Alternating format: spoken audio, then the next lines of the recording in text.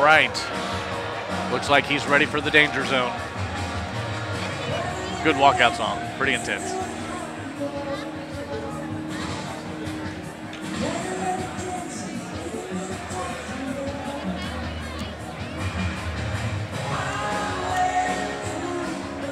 I'm going to guess we got a good wrestler.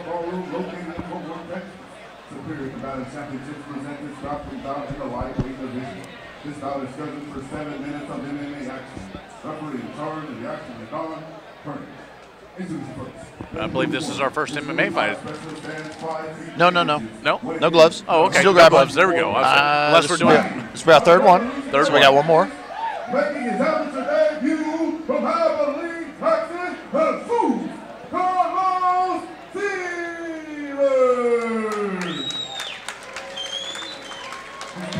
Standing in the red corner is a wrestling specialist, standing 5 feet 7 inches, weighing in at 156 pounds. A little bit heavier weight class here. I'm going to probably guess you're going to see a little bit more strength exerted with a lot of the bigger guys. They'll usually crank just a little bit more. We have a good wrestler here. And I'm going to assume probably another jiu-jitsu player, so another wrestling versus jiu-jitsu match. This will be it. All right. So coming in, talking to him one final time. Here we go.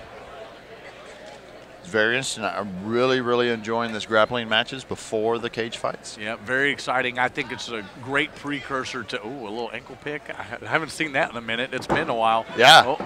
Oh, here we go. Back. Straight to the back. He's very nice. For the suplex.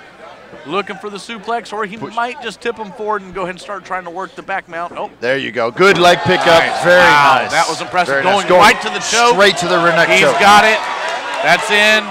That's deep. That is very deep. Oh, he's still fighting it. He has good back mount position with his legs, hooks in. This is impressive. He's holding on.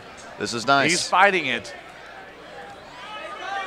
He's looking like he's battling. He got out of that. Oh, that wow. is He impressive. escaped out of that. Very nice. He's still not out of the woods yet, but impressive escape. He's going right back for the choke. He's in deep again. Very nice. Got back to the rear neck choke. Here we go.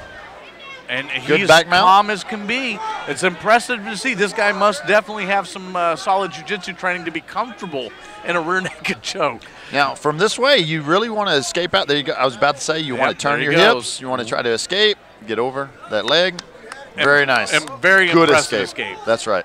He's still got some. Oh, wow. Swing the leg and the back leg round. Pick. Very nice. Making and back up the on wrestler top. play guard is always a challenging game for a good wrestler.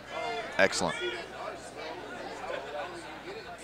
Uh-oh, we got a J choke that's being set up here. That leg over the head. He's never mind. He switched his game.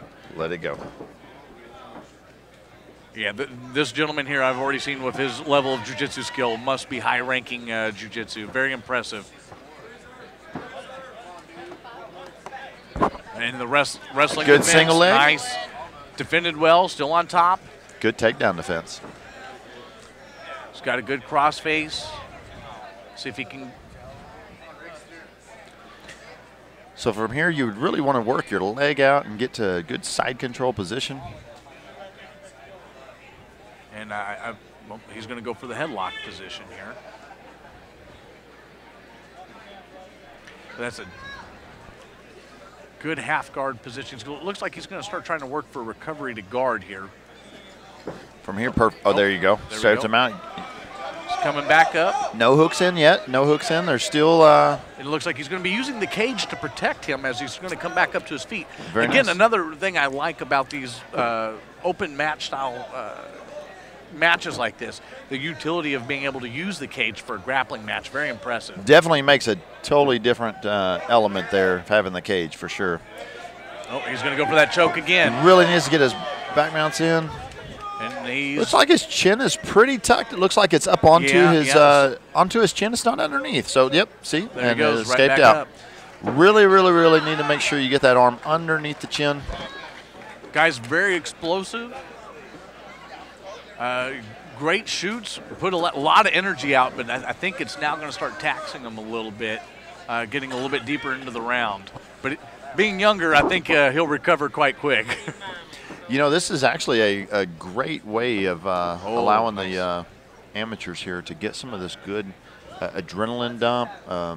You know, feeling the anxiety of having people watching you and getting a little cage experience. Getting a little cage experience. So, that's right. That's great, and I think that's.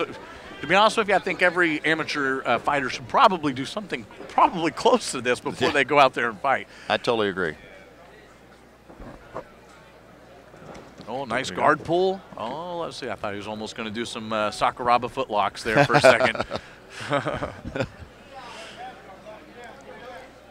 All right, from this position, I would normally go to guard if I was on the bottom side here, pushing with the right hand.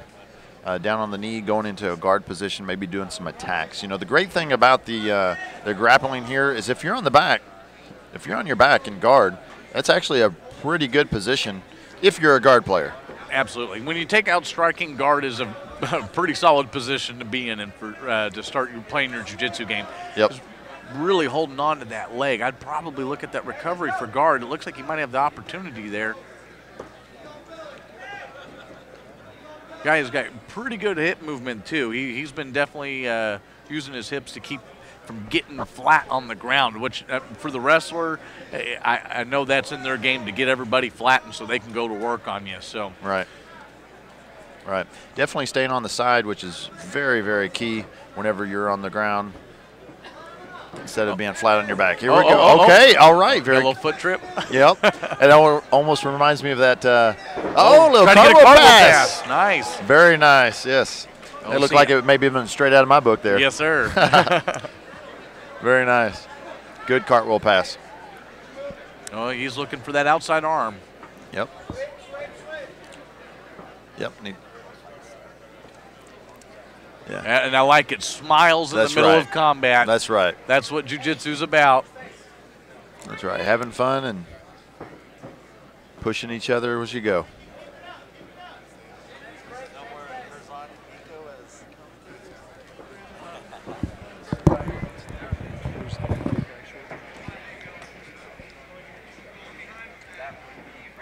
We're probably getting close to the time here. Oh, good. Oh, he let go of the double leg. Yeah, it looks like Ricky's starting to get a little tired here. Again, those first couple chokes he put out there, I think, expended some gas. Uh-oh, I think there comes a knee bar. I saw a smile and a look at his coach. That's right. He was like, I think I'm going to go for it. Yeah, a little rolling knee bar there. That's usually happened whenever the leg is coming up in between yours. You reach up underneath and grab and roll forward. Good leg trip. Wow. Good foot trip. Good leg pick. That was a great opportunity. Caught him while he was thinking. Definitely. You know, normally you wouldn't have seen that in a normal jiu-jitsu match because you wouldn't have the cage. He wouldn't have been leaning up against the cage to be able to get that foot trip there. So absolutely, definitely puts a different element into it having it here in the cage. Oh, and I'm liking it very much.